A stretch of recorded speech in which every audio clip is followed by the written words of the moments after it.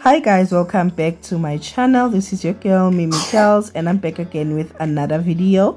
If you haven't already, please like, share and comment down below, and please subscribe. Okay, please subscribe, you guys. Let's get to 1,000 subscribers, please.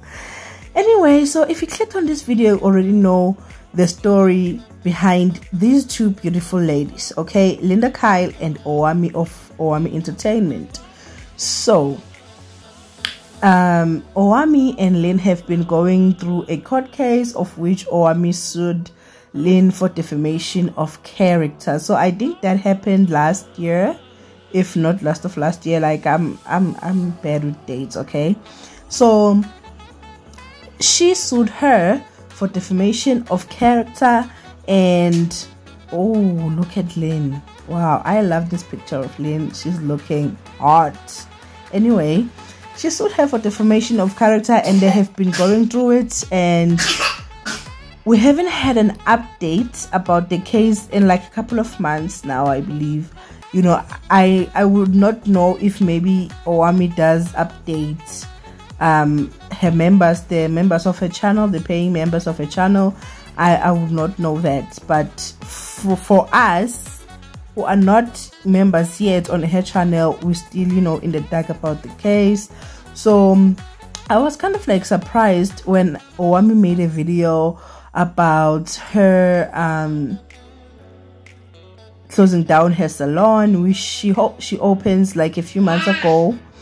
And she was like, she's closing down the salon simply because people do not want to work. You know, she was struggling to get people, hairstylists and everything like that.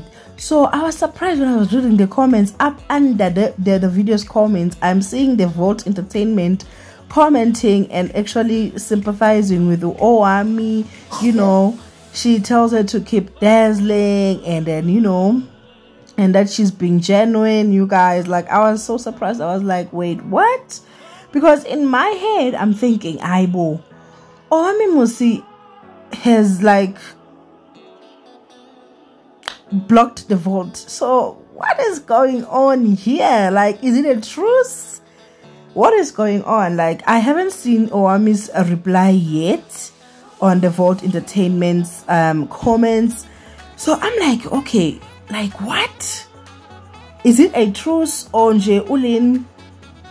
Did they like settle out of court?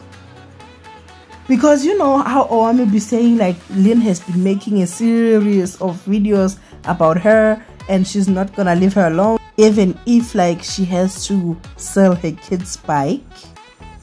She will have to do that. Like, she's going on with the case. So like, I'm not understanding the fact that maybe she unblocked her from her channel.